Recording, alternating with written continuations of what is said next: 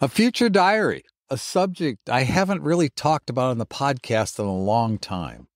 We have a little more in-depth training, but just to put it easily, first you need to figure out your goals, what you want, and then you need to figure out why you want them. Then a future diary is where you sit down, and I truly suggest writing this out by hand, writing down exactly what you want your life to look like. I'm talking about minute details. For instance, 25 years ago, I wrote that we wanted to have a piece of property that was surrounded by a creek, have a beautiful home up on a hill overlooking that creek, have horses on the property, have animals on the property, and have this amazing, amazing place. Guess what? 10 years ago, that happened. We don't live there any longer. 10 years ago, 20 years ago, that happened.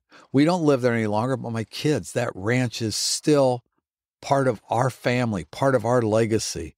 When Peggy and I go out to the ranch, we will stand up on the deck and look over and go, my God, future diaries work. I would have never envisioned a place this amazing.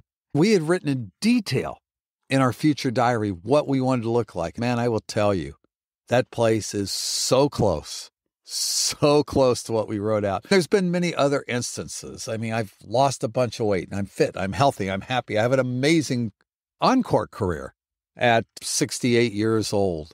All things that were in that diary. And I can't believe how successful it is. So you write it all out. You go down to the smallest detail. Even what color is that house? What does the fences look like? What does the barn look like?